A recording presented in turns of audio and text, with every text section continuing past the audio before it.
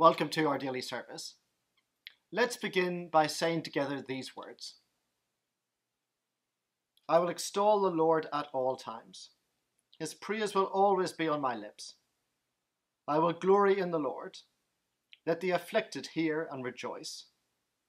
Glorify the Lord with me, and let us exalt his name together.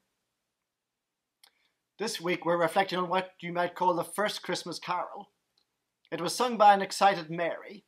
The angel Gabriel had appeared to her, and afterwards she rushed off to visit her cousin Elizabeth. When she arrived, Elizabeth exclaimed, "Blessed are you among women, and blessed is the child you will bear." And in response, Mary sings this song. Let's say part of it together. And Mary said, "My soul glorifies the Lord. My spirit rejoices in God my Saviour, for he has been mindful of the humble state of his servant. From now on all generations will call me blessed, for the Mighty One has done great things for me. Holy is his name." This song is called the Magnificat because of verse 46. My soul glorifies or magnifies the Lord. So what is it about God that sparks her joy, that causes her spirit to rejoice in God, her Saviour? Well, the mighty God has done great things for her. He's given her a son. Now, I know all babies are special, but this one really is special. This child will be the fruit of her womb. He's a human being just like you and me. And yet he's also the Lord, the Word become flesh. It's the wonder of the incarnation. And not surprisingly, from now on, all generations will call Mary blessed. She's the mother of our Saviour. She's famous now, but when she first sang this song, she wasn't. She was a nobody from nowhere. She didn't go to a top school, or have successful parents, or belong to the right class. And yet what causes her to sing is who the Lord is concerned with. God has been mindful of the humble state of his servant. How surprising of God, and yet how typical of God. God's never been impressed with the successful and the prosperous and the influential. His holiness expresses itself in opposing the proud and lifting up the humble. And so, look who he's mindful of. It's Mary, a poor, unmarried, teenage girl from Nazareth. And yet, he's not just mindful of her. She isn't a one-off. You can sing with Mary's joy when you become like Mary. My soul glorifies the Lord, and my spirit rejoices in God, my Saviour. God continues to lift up the humble. God's salvation isn't for those who are proud, who feel they have no need of God, who are full of their own achievements and successes, who look down on others and want others to look up to them. Mary tells us it's for the humble, those who know they don't have what it takes, whose hands are empty, who can't save themselves. It's for real people, ordinary people, with real names and real stories and real mess. And because it's for those people, it doesn't matter who you are or where you're from, what you've done or what you haven't done. The key is, are your hands empty? Are your arms open?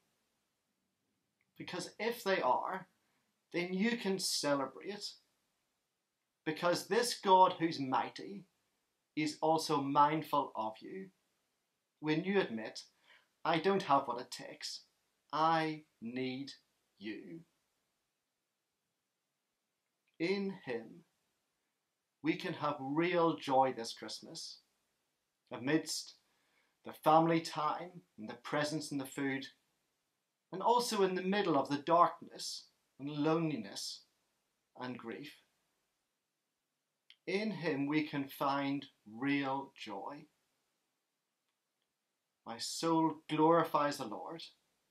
My spirit rejoices in God, my Saviour. Let's respond to God's word by singing our carol for today. Hark the herald angels sing, glory to the newborn King.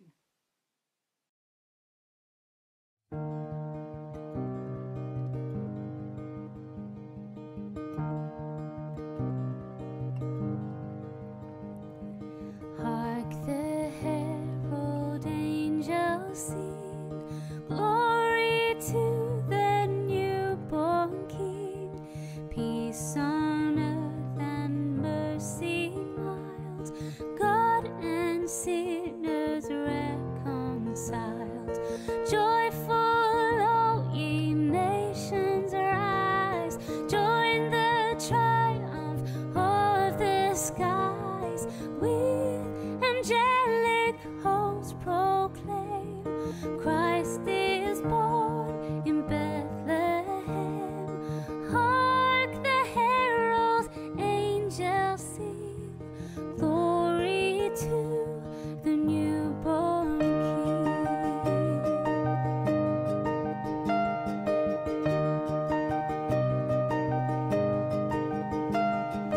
Christ by highest heaven adored, Christ the everlasting Lord. Late in time behold him come, offspring of the Virgin's womb. Veiled in flesh the Godhead see, hail the incarnate deity. Pleased as men with men to dwell, Jesus our Emmanuel. Hark the herald angels sing, glory to the newborn King.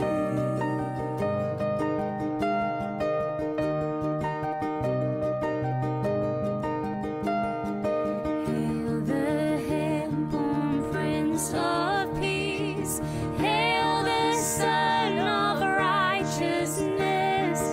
Light and life to all he brings, risen with healing in his wings.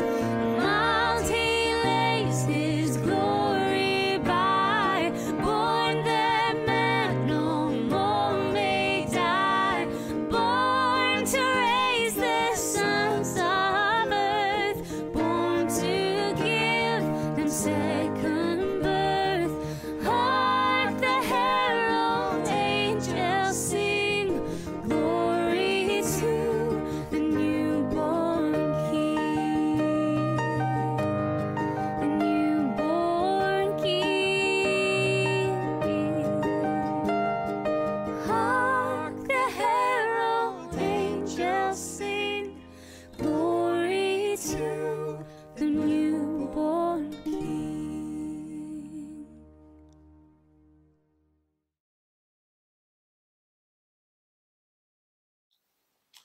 Let's pray together. Loving Lord, thank you that you led your glory by, that you, the eternal Son, became flesh and were born into our world, so that we might not die, but instead be raised to new life and enjoy a second birth. Like Mary, please fill us with joy this Christmas and enable us to live humble lives, always grateful for what you have done for us. For your glory. Amen. A prayer for doctors and nurses. Gracious Father, at this Christmas time, we thank you for all our doctors, nurses, and emergency workers. Thank you for the skills you have given them, which enable them to bring hope, healing, and wholeness to those in their care.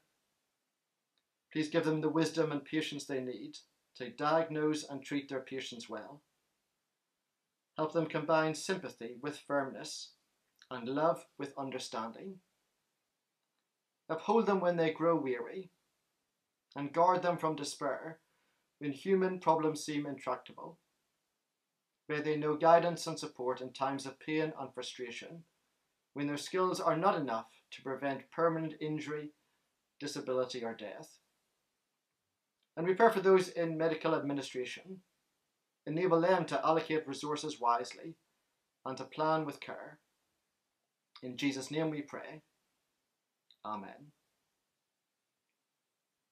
Gracious God, thank you for bringing to our country people from many races and cultures. Take away the mistrust and lack of understanding that so easily divide us. Increase in us true humility and love for strangers. Remove racism from our midst, that we may share this land and its bounty, and all may hear the gospel of our Saviour Jesus Christ and know his love. Amen. Let's finish our prayers by saying together the collect for today. God, our Redeemer, who prepared the Blessed Virgin Mary to be the mother of your Son, grant that, as she looked for his coming as our Saviour, so we may be ready to greet him when he comes again as our Judge, who is alive and reigns with you, in the unity of the Holy Spirit, one God, now and forever. Amen. Thank you for joining us today. May you have a joyful Christmas this week.